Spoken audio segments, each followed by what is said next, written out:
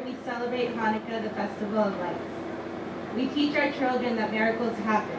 Against all odds and with Hashem's grace, we stand here in front of you breathing, a real-life miracle, after 7 hours of brutal terror.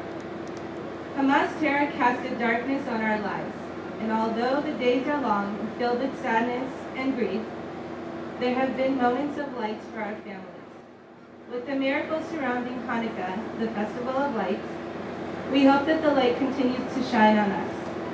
We stand here sharing our testimonies with hopes to encourage each one of you to bring light to our people and to the people in your lives and our community.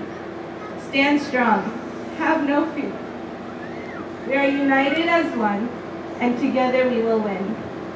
In honor of my Abba, Abi Sassi, who spread his light everywhere he went, my cousin Nitzan, Lido, my other cousin, and our good family friend Alex, who were murdered on October 7th. We ask you to spread the light and be the light.